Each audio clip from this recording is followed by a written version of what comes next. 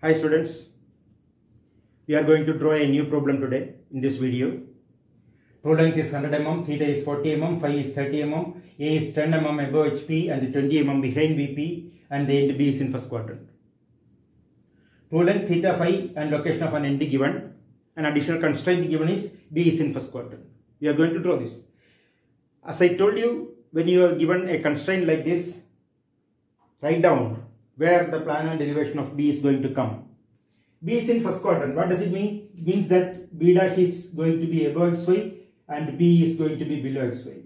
B dash is drawn on LBE. So LBE is above XY and LBP is below XY. And LBE is drawn through B1 dash. So B1 dash is above XY. LBP is drawn through B2. B2 is below XY. It is always safe to keep the same notations which I have given you. Always keep the same notations I have given. Changing the notations will be sometimes an issue. It will put you in trouble. When you are in trouble, you will not be able to recall what we have learned. So always keep the same notation. When you assume a line is parallel to VP, use the suffix 1. When the line is parallel to HP, use the suffix 2. Okay. Now with this information, we have to draw. Draw XY line first. Locate A dash and A dash A. Why both are above XY? Because A is in second quadrant. Assume the line is parallel to VP and inclined to SP by 40 degrees and draw the elevation first. B1 dash theta equals 40 degrees, 100. Drop it down. Draw horizontal line through A. You get B1.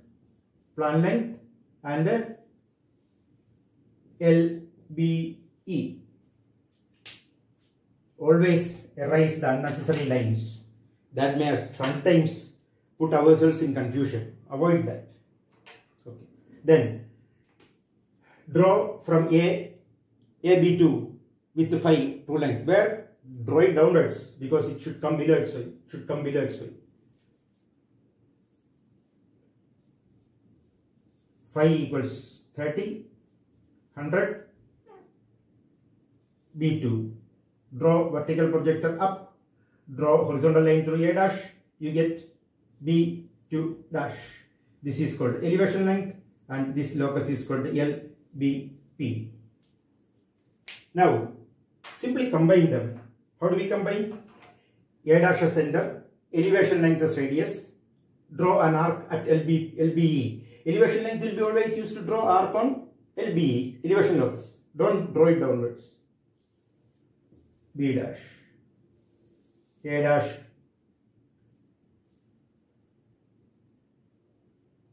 A dash, B dash is the elevation. A as center, plan length as radius, cut an arc.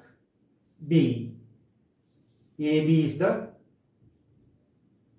final plan. When you draw a projector through B dash, it will pass through B. Agreed? Now, this angle is called what? This angle is called alpha. This angle is called beta. Now, you have to find the traces.